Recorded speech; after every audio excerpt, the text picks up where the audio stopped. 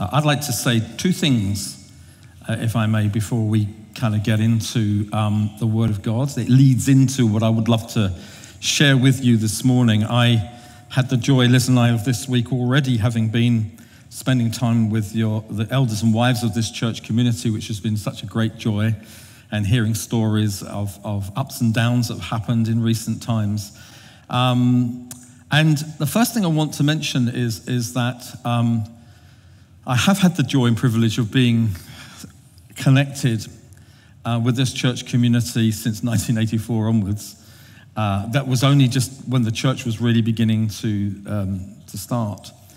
And also just the sense of feeling that this is a time maybe of reflection, a time of thinking about this church community that has existed for 40 years. It's kind of like a generation, and I think it's not incidental that you get to a place where you then look back and reflect on the journey that we've been on and what we have learnt and what we feel is really important.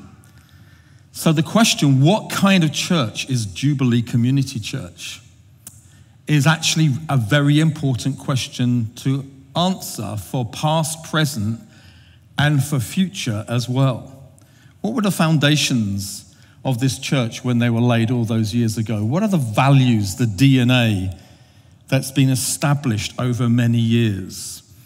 Have they changed? Do we believe them anymore? Do we believe other things? And I feel that God wants to speak to us about the fact that wells, we've had the word already about, flushing toilets and things this morning. We've had a word about rivers, beginning to rise up. There are wells in this church for many years. And I think it's important that we recognize what those wells are and that we actually redig those wells if they have at any time become a little bit blocked up. I wonder what those wells are and how do we redig those wells? So I want to invite you to come and be here again on Wednesday evening, because we're going to spend some time looking at the wells that have been dug in this church and asking, well, what are they and how do we redig them? How does a new generation not only get what those things are, but actually take it to a greater level in the years to come? So I'm excited about that. You don't look like you're very excited by it. If you would like to find out more about those things and even get into an environment where we together go on a bit of a journey, then I really would love you to come and join. What time is it on Wednesday night? I don't know. 7:30. Okay, so 7:30 Wednesday night. Please be here and we'll have some time together looking at those things. The second thing as we lead into this word I want to share with you this morning is knowing something of our history and your ups and downs, and having gone through COVID and some of the leadership challenges this church has gone through, and some of the fact that people have come and gone and changes happen. How on earth are you still here? I don't know whether you've ever thought about that, but the miraculous awareness that this church community not only believes some of this stuff, but we're actually here. There have been decades of change. There's been opposition, faced massive political challenges and race challenges and leadership challenges. Loads have changed. And then you've gone through a pandemic for 2.5 years. How on earth are we still here today and functioning? We shouldn't take that for granted. Is it because this church is full of gifted people? Is that how we're here? Is it because this church is renowned worldwide for its amazing organizational skills? Is that why we're still here? Is it the sound doctrine that we've kind of proclaimed? I want to suggest to you there's one answer to the question as to how Jubilee Community Church is still here, and the answer is this: God has been carrying you all the way to this place. So I look back to 1984 and this little rabble of young people. They used to be young in those days, becoming part of this church, and then you see that you've come through all these things, and then you're still here. We can only come to one conclusion, and the conclusion is this: that God has carried us throughout this journey from the beginning. He's still carrying us now. And here's the important news: He will carry this church into the future, whatever happens. He is committed to us. This is a God who's unchanging. This is a God who is unaffected, actually, by anything that happens in this planet. This is a God who's sovereign and all-powerful, a God who's full of love. He's our heavenly Father who cares for us. He's a living God. And because he's a living God, it means he's a God who sustains us and provides for us and keeps us and holds us and never lets us go. Do you know that all through this last 2.5 years, with all of its hassles and traumas and difficulties, this God has been working. And he says in his word, "Fear not, for I am with you." Jesus said, "I will never leave you and I will never forsake you." This is the God who's carrying us on this journey together, and it will never, ever change. It's amazing to know that you and I know a God who has promised to never, ever let us go, even when we let go of him. Do you know there's some amazing scriptures? Let's look at some of them just to confirm this point. The God who carries us. Deuteronomy 1 verse 30. The Lord your God who goes before you will himself fight for you, just as he did for you in Egypt, before your eyes and in the wilderness, where you have seen how the Lord your God carried you, as a man carries his son, all the way that you went until you came to this place. Isaiah 46 verse 3. Listen to me, O house of Jacob, all the remnant of the house of Israel, let us who have been born by me before your birth. Look at this. Carried from the womb, even to your old age, God who carries. And to grey hairs I will carry you. I have made and I will bear, and I will carry and I will save. So for someone with grey hair, this is great news. That even till the end of your age, from the womb, the promise of God is that he will carry you. Fantastic. Isaiah 63 verse 9. In all their affection, he was afflicted, and the angel of his presence saved them. In his love and in his pity, he redeemed them. He lifted them up and carried them all the days of old. Are you getting the picture? Psalm 28 verse 8. The Lord is the strength of his people. He is the saving refuge of his anointed. Oh, save your people and bless your heritage and be their shepherd and carry them forever. One of the things that you find in the Old Testament particularly is God, who is a living God, speaks to the other gods who are not living gods, but they are idols that people have made, and he kind of mocks them. He kind of says, okay, you are the ones who are vying for the attention of the people. Here I am, your God, your Father, your living God who will carry you. And here are all these little idols that you are making, that you are putting your faith in. And if you look at Jeremiah chapter 10, it's a great little passage. Verse 3, it says in Jeremiah, "For the customs of the people are vanity. A tree from the forest is cut down and worked with an axe by the hands of the craftsman. They decorate it with silver and gold.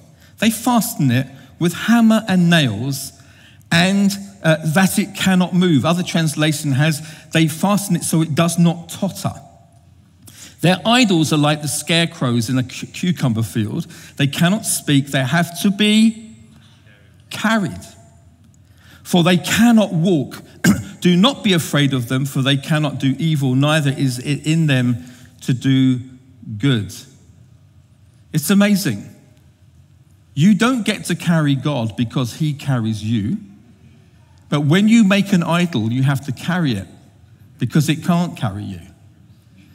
And you can make idols today of all sorts of things. You can make an idol of possessions. So you get possessions and it becomes your idol, and what you end up doing is having to carry more and more of those idols. Full-time Christian ministry for some people can become an idol. And when it becomes something so precious and an idol, you just have to end up carrying it rather than being carried by this living God. No one gets to carry God. Why? Because he carries you. Remember that strange passage in Scripture when a guy called Uzzah goes down to catch the ark because it's falling and he gets killed. I don't want to get into the theology of that this morning because it's a bit complex. And I don't fully understand what was going on, but maybe this thing we're looking at gives you a hint. You don't get to carry me, says God. I don't need you. I don't need your help to assist me. Why? Because I am carrying and will continue to carry you. Is that okay? Are you following? This is really important. A couple more scriptures just to confirm this in our hearts. Deuteronomy 33, verse 27. A lot of you will know this scripture. The eternal God is your dwelling place, and underneath are the everlasting arms. I love the fact that God's arms are not like mine. My arms are not everlasting. God's arms are everlasting. It says in Psalm 90, God is from everlasting to everlasting. Jeremiah 31 says, you have been loved with an everlasting love. This carrying never runs out. This ability to hold us and sustain us never comes to an end because God is everlasting. It says in Isaiah chapter 40, verse 28, have you not known? Have you not heard? The Lord, the everlasting God, the creator of the ends of the earth, he does not faint or grow weary. His understanding is unsearchable. Liz already told you that, we have 4 children, and I just can't remember how many grandchildren I've got, but there's a lot of them. And one of the things we'd love to do as a family was to walk, and one of the things we'd love to do is walk up hills. And when the children were small, we used to say, come on kids, this is where we're going. There's a tarn at the top of this hill. We're going to sit there and have a picnic, and we need to get there. And so the children would kind of get going. And then when they were little, and we'd get there, and you knew that at some point, one of them was going to start complaining about having to get further up. And that doesn't stop. They whine, and they complain, do I have to go? I don't want to go. And in the end, because of my amazing fathering skills, I will realize we're never going to get up there unless what? I start to carry this child. So I put the child on my shoulders and off we go, and we start to make progress. But there comes a point when I get weary and tired of having to carry this child. And when I get to the age of 17, it really becomes very difficult indeed. And so there comes this moment when I have to say to them, do you know what? I just can't carry you any further. I'm tired. I'm exhausted. And I don't drop them. That would be not good news at the age of 2.5. I gradually will take them off my shoulders and say, come on, you're just going to have to go this distance together. I'm now a grandfather, and I have grandchildren. I get about 10 yards before we have this conversation that it's time to get you off my shoulder, because I've got older, so therefore I get more weary, so I get more tired having to carry these children. God never gets tired. He never gets weary. He will never drop you. He will never forsake you. He will never abandon you. He will never leave you. He is the everlasting God who never grows tired and never gets weary. So let me land this with 3 areas this morning for us today. Number 1, and it's an obvious one, he carries you as an individual. And if you have a family, you can tuck that in brackets. He carries you, and he carries you as a family. If you're a single person, he absolutely carries you as a single person. He's no discretion from those who he carries. And Philippians 1:6 says, I'm confident that he who began a good work in you will bring it through to completion. Jesus said, if a sparrow would fall to the ground, your heavenly Father knows. Now think about that. How many sparrows are there in South Africa? I mean, sparrows are sparrows, okay? I mean, they're not the most exciting bird in the world. You don't run out of your house and say, quick children, there's a sparrow in the garden. We hardly notice them. There's nothing about them that's particularly attractive.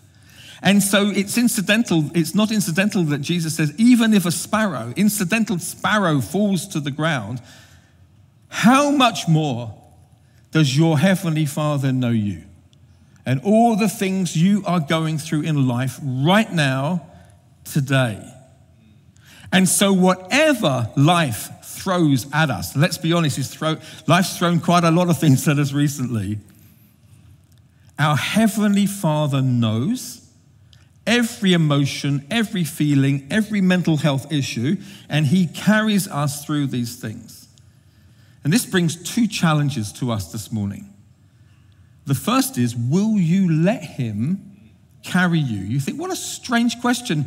You've just been convincing us our Father carries us. Of course he should carry me. But the reality is, some of us don't like being carried. Some of us like to carry ourselves. Some of us prefer independence, and we almost feel as if having to have someone else come and help us is a weakness. And so actually, even in this room this morning, there are people who understand the theology that God carries us, but we just don't let him do it. It's too much of a risk. We like to be in control of everything. We don't want to let go. It's a faith issue to actually say, Father, would you carry me through life?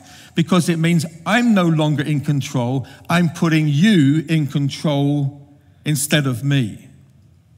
And you know, if you don't let him carry you, we self-impose all kinds of things, and those things pile up in our lives and cause pressure until we all get exhausted. It's not easy for some of us to say, Lord, would you carry me? But the alternative is this. We end up carrying burdens we were never meant to carry. And it's like Jesus says, saying, would you please let me carry these things? Don't go on carrying things that you're not meant to carry. His shoulders are bigger than your shoulders. Psalm 55, verse 22. Cast your burden on the Lord, and he will sustain you. It says in Psalm 68, he will bear our burdens daily. Powerful words that we need to hear. 1 Peter 5, humble yourselves therefore under the mighty hand of God, so that at the proper time he may exalt you, casting all your anxieties on him, hallelujah, because he cares for you. He carries you. He wants those burdens to be exchanged. Jesus said in Matthew 11, come to me all who are weary and heavy laden. What's he saying? He's saying, come and give me your burdens. Let me carry you. And one of the features of the Holy Spirit is he's known as the helper. And the Greek word, you know these because you're a good, well-taught church. The Greek word is paraclete. And the word actually means one who comes alongside to carry the load. That's who the Holy Spirit is, who is dwelling in you if you are a believer. And so he is your helper. And my life, you soon learn as a Christian. It's like a friend said to me after being 4 weeks of being saved and reading scripture. He was an avid, reader. He devoured the Bible. And then he said to me one day, he said, David, being a Christian is really hard. I don't know if I can keep up with all the things that Jesus says that I'm meant to do. It's really hard. I said to him, it's not hard at all. It's impossible. You need to learn that really quickly. You're not called to live the Christian life in your own strength, so you are given a helper called the Holy Spirit. And if you and I learn daily to be filled with the Holy Spirit and depend on him, he will be the one who will carry us through this life. Some of us this morning are carrying weights, and the Holy Spirit is like over here in the corner saying, please, I am your helper. Why are you ignoring me? Why do you think you are going to be able to do okay without me? Please let me carry. And folks, I can't think of a single part of the Christian life where we don't need the help of the Holy Spirit. Try praying. I mean, praying without the Holy Spirit is really hard work. 10 minutes in and I'm looking at my watch and I'm thinking, how long do I have to pray for? When I pray in the Spirit and ask the Holy Spirit, you know, the Apostle Paul is in the same camp. If you struggle with prayer this morning, you are not alone. Romans 8, Paul says we don't know how to pray, but the Holy Spirit helps us, carries the load. He helps us in our weakness and he teaches us how to pray. And an hour of praying in the Holy Spirit, you think, where on earth did that time go? It's a completely different world. You know, we worship this morning. Do you know there's a big difference between worshiping, just singing songs and actually worshiping? You can't worship without the Holy Spirit. Jesus said you will worship in spirit and in truth. It's a supernatural thing. So when I come to worship, I'm very distracted by lots of, and in these strange worlds of masks, I mean, you have no idea how difficult it is for these guys to lead us in worship, because they're enthusiastically worshiping and they have no idea what's going on in your life because you've got a mask that's stopping. It's hard work. But I know that it's a work of the Spirit if I say, Holy Spirit, would you please come and help me to worship you today? Here's the Bible. Try understanding this without the Holy Spirit. He's been given to help you have revelation of what God is saying. Relating to Christians. You try that on your own? It's not a lot of fun. Have you noticed that Christians are weird? Have you noticed they're really strange? Have you noticed that everybody in the life group is not like you and you're looking at them? I've been in life groups and I've looked around and I've thought, Lord, everybody here is really weird. Without understanding, they're looking at me and they're thinking exactly the same thing. I can't love Christians without the Holy Spirit. And the Christian community is full of diversity, which means naturally speaking, we wouldn't hang out together. But guess what? We're one in Christ. Therefore, I don't get to choose who I hang out with in the body of Christ. Therefore, I need the help of the Holy Spirit. And if you hung out with me, 5 minutes, you'd be saying, Holy Spirit, please help me to love this guy. Because we need the help of the Holy Spirit to do these things. When it comes to witnessing to our friends and neighbors and family, Jesus said, when the Spirit of God comes upon you, he will give you power to be a witness. Our dependency on the Holy Spirit as our helper is a huge issue. If you are married today, it takes 5 minutes to realize you need the Holy Spirit to help you with your marriage. And then when children come along, the desperation level rises. God, help me, Holy Spirit. Some of you think this is really weird because you think Holy Spirit just happens in church. It doesn't. It happens in life. There's no secular spiritual divide. And when those children become teenagers, your desperation level goes up even more. And some of you are here as teenagers this morning and you're saying, and I need the Holy Spirit to cope with my parents. It's hard raising kids and it's hard raising them when they become teenagers. I sometimes wonder what's more difficult, raising the dead or raising teenagers? It's kind of like, not quite sure which one is more difficult. We need the Holy Spirit. We need to depend on him. He's the one who's going to come and carry us through life. And COVID has given an opportunity for a lot of us to understand this. We need the Holy Spirit to help us.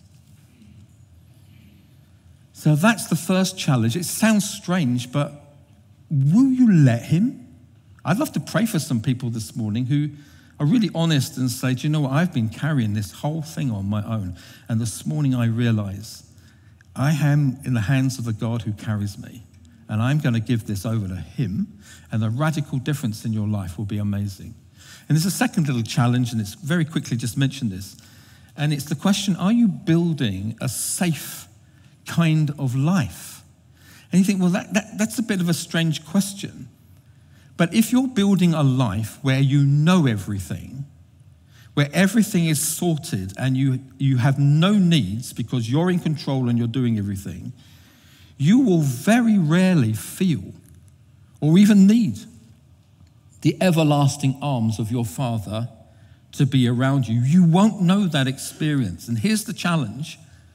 When a tragedy hits or a mystery or a perplexity comes into your life, when things start to get difficult, you don't know what to do. And I'm not saying we're irresponsible. I'm just saying as Christians, we need to live in the unknown. We need to live out of our comfort zones, because this is safe and cautious, and this is a little bit risky, but sometimes by faith you only know the sense of God's care and caring when you get out of your comfort zone and when you're desperate because you're in need of him. Does that make sense? I just think so many Christians, and my observation about COVID is this: it's made us even more cautious. It's even made us more safe, and some of us get even more fearful.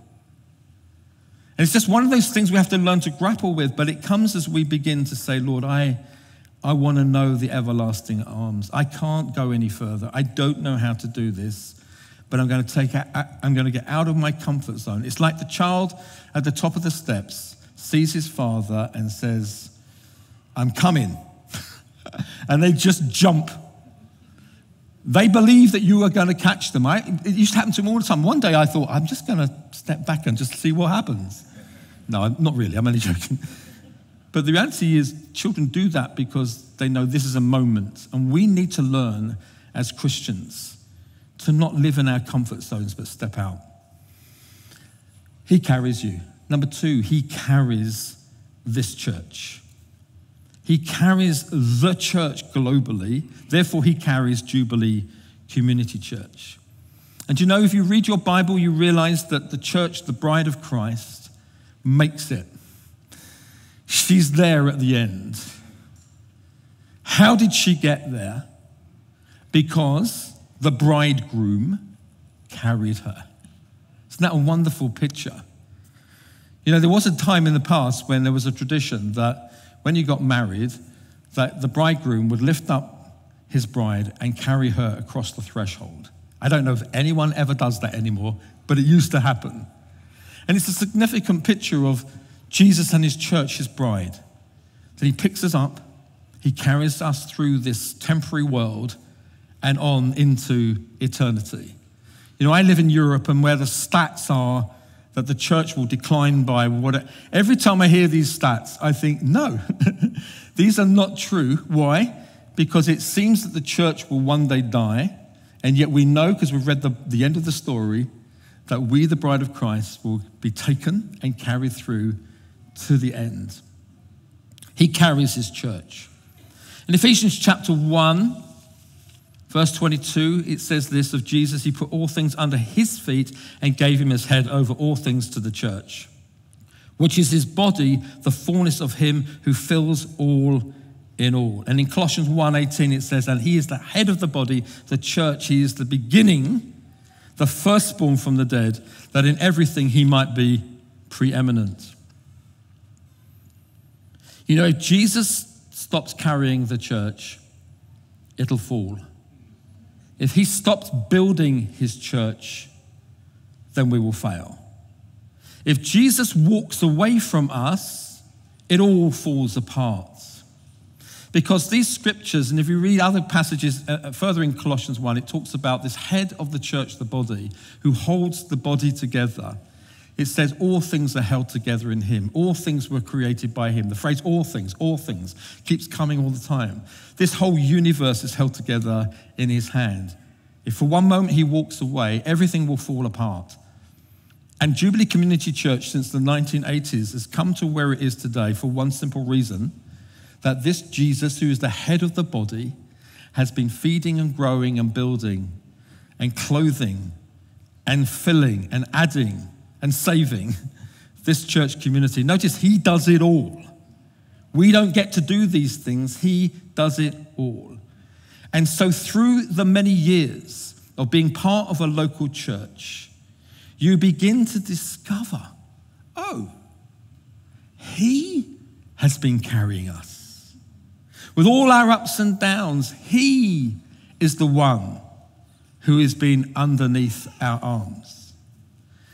The elders of this church don't get to carry this church. The deacons of this church don't get to carry this church. Apostles, prophets, pastors, evangelists don't get to carry the church. Your life group leaders don't get to carry, however gifted However able all these people I've just mentioned are, they are not the ones who carry the church. Your faith is in Jesus, the head of the church. People come, people go. Leaders come, leaders go. Jesus remains the same yesterday, today, and forever. What security is that? Some of us are thinking, well, I don't know about Jubilee community. Church, there's been a lot of changes lately. There's been lots of ups and downs and difficulties. Can I really trust that over the next decade? Yes, you can. Because Jesus, who's carried you thus far, is and will continue to carry you into a wonderful, glorious future. 9 years ago, I handed over the local church that I was leading to James, who was then in his early 30s. Except I didn't. It wasn't mine to give. People talk about that. Which church do you go to? Some people, I go to Dave Holden's church. What a weird answer to that question. I'm just temporary. It says in Scripture, Paul says, who's Apollos, who is Paul? It's God who gives the growth. You are God's building, not us. So we need to understand, it's so very important, particularly for what Jubilee's gone through in recent times, that James, who I handed over, he has to understand very quickly, I don't get to carry this. We are servants. We are shepherds. And our role is to point everybody to the one who is faithful and is carrying and is everlasting. This church has been carried for many years. The same one who's carried you thus far will carry you into the future. I want to encourage you, you can put your trust in him because he will give you everything that you need. It's a great future in this church. Isn't that wonderful? Some churches are very hot on vision and goals, and I'm not so hot on all that. I mean, I believe in it, but I think just keep talking about Jesus. Just keep pointing to Jesus, because he's the one that's got us this far, and he's the one who will get us into the future. Thirdly and finally, and I'll just mention this because I would love to pray, he even carries this planet. He carries you as an individual. He knows all your needs. He carries this church because he's the one who's building it. He knows all about it. But he even gets to carry his planet. I already mentioned in Colossians 1 where it talks about all things are held together. Have you ever imagined that Jesus is the one who created and therefore holds the whole universe together? The stars, the sun, the moon, the galaxies, the multitude of millions. I mean, the longer you live on this planet, the scientists will tell you even more extraordinary things. It just gets bigger. It just gets more complex. It just gets to a place where nobody holds this together. It's a miracle. And you realize there's only one person, Jesus. And the head of the body, the church, is also the head of the universe. It says in Psalm 24, the earth is the Lord's, the fullness thereof, the world and those who dwell within them, because he's the one who founded it upon the seas and established it upon the rivers. If he walks away from the universe, if he walks away from planet Earth, the whole thing will collapse. Climate change is a big topic, isn't it? I presume it is here. It is where I live. Everyone's talking about climate change. And so much of it is really good, but we have to understand the Bible tells us there's a reason why this planet is groaning. It's what it says in Romans 8. And it's because it's dying, and there will be a new heaven, and there will be a new earth. This is kind of giving way to something even more glorious. And he holds and sustains us until that day when that happens. So God is not distant from this planet. In fact, he will be in control of this planet. And governments come and governments go, and empires come and empires go. And there are wars and rumors of wars, and there's COVID pestilences and all sorts of things happening around. And the problem with humanity is we don't like not being in control. So we find this really difficult. A friend of mine in a church in the States, his child came home and said, you know that song, He's Got the Whole World in His Hands? Well, our teachers just changed it to, We've Got the Whole World in Our Hands. And you hear the phrase, don't you? Our planet. This is our planet. Oh, really? Did you make it? Are you sustaining it? We talk about our planet. And as Christians, we have a responsibility to steward this planet. It's not that we walk away from it.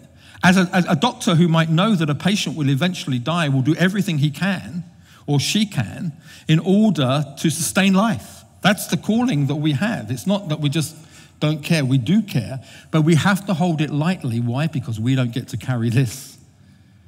Jesus, the head of the universe, is the one who is carrying this planet. I don't know about you, but I think the thought that humanity is not in control of this planet is good news rather than bad news. And the fact that we have a heavenly Father who knows everything and is in control is wonderful.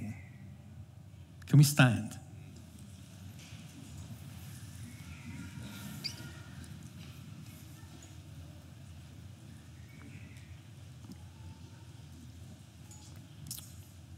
Let's just pray.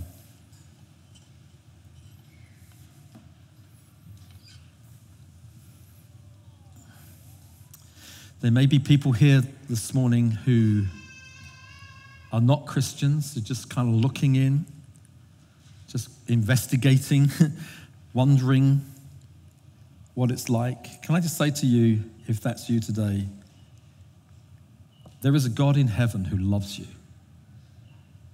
There is a God in heaven who wants you to know that he can be your Father. There is right now a God in heaven who sees all the difficulties that you're facing, and he wants to carry you through life. He has a plan and a purpose for your life. Father, I pray for people here today who are on a journey to know you, that even this morning they will get to a place of acknowledgement that they need you and that they don't want to carry life on their shoulders any longer. Please talk to somebody today that they might introduce you to this wonderful Jesus who can save you and give you new life. And Father, I want to pray for Christians here this morning. I want those who are struggling to let you carry them, to give that over to you this morning.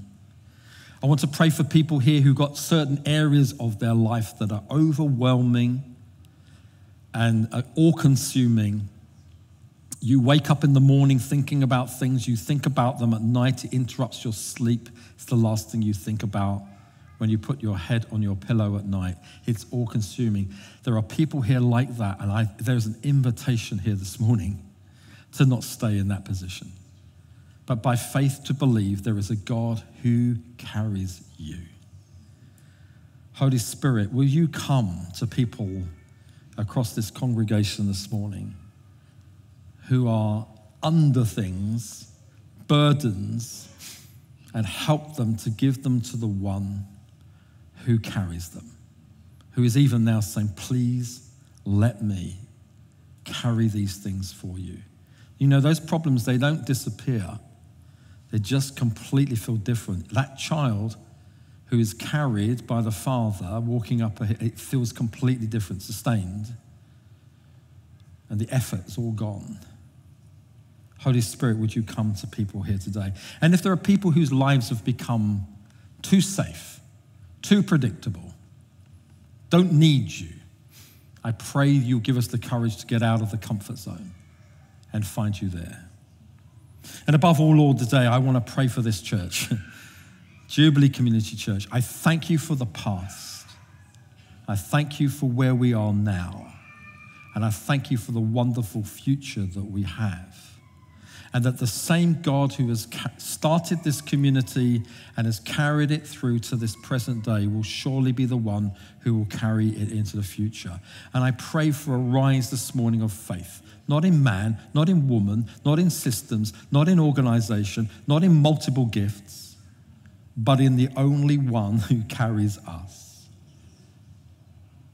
I pray for confidence to be restored this morning for people who've lost it. Because it's not about us and our ideas and systems. It's confidence that comes by looking to you, Jesus, and reading in your word of what you say about your church. and that we don't get to dwell on the past and even the now, but we begin by faith to walk towards the future. Raise up a new generation of people, a post-COVID generation that's not to do with age folks, it's just to do with those who are here, the multi-faceted, diverse community. Raise this generation who will live without fear and will be able to totally commit themselves to you and all that you have promised to do in this church community. We ask it together in Jesus' name. Amen. I have no idea how this church prays for people. I presume they do.